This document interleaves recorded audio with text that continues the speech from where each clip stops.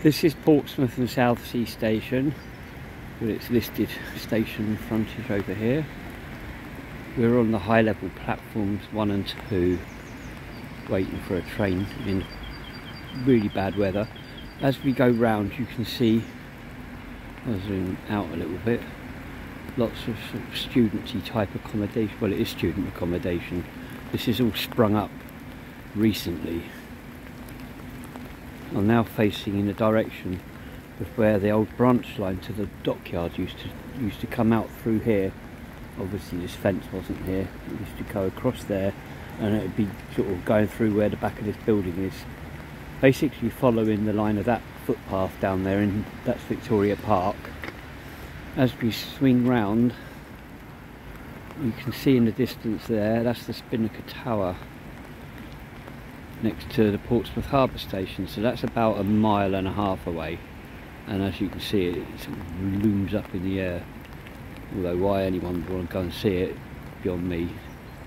And then as we swing round, the wonderful Guildhall,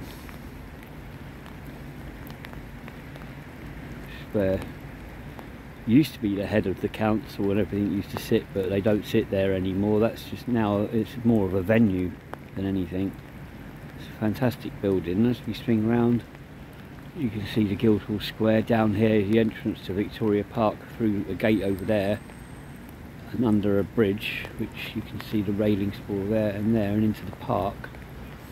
And you've got the monument to the fallen in the wars, with the gunners protecting it.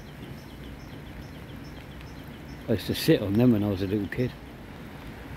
And this building here, which is basically just brown glass and it's L-shaped, but we can only see the back of one part of it. It goes off round to the right, and more student accommodations and the Premier Inn. But this is the civic offices. This is now the seat of the council. And then as we swing round past the Premier Inn, I wouldn't mind permanently living in one of those rooms, to be fair. Back round to where we started, and there you go, that's 2.5 minutes of Portsmouth and Southsea station in the rain.